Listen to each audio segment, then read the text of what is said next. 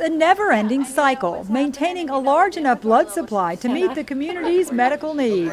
It's a constant challenge because there's only 5% of the population in the United States donates.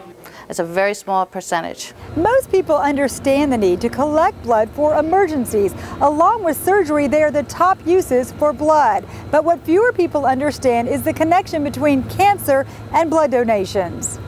We have the Regional Cancer Center now. They use an average about 320 to 350 red blood cells a month.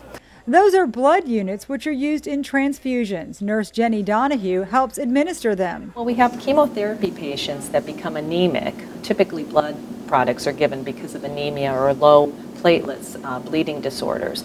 Some cancers, especially digestive ones, may cause internal bleeding, which can lead to anemia. Cancers that start in the bone marrow, such as leukemia, can affect the production and lifespan of red blood cells.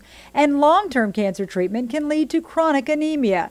It makes cancer patients among the top users of blood products. When the physician feels that that patient is to the point where their anemia, they're symptomatic, or their blood counts are low, they would require a transfusion. It's one side effect that few cancer patients expect.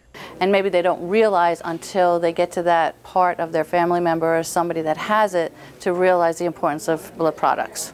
Given the number of people suffering from cancer, it makes the case for blood donation run much deeper. For Lee Memorial Health System, I'm Amy Oshier.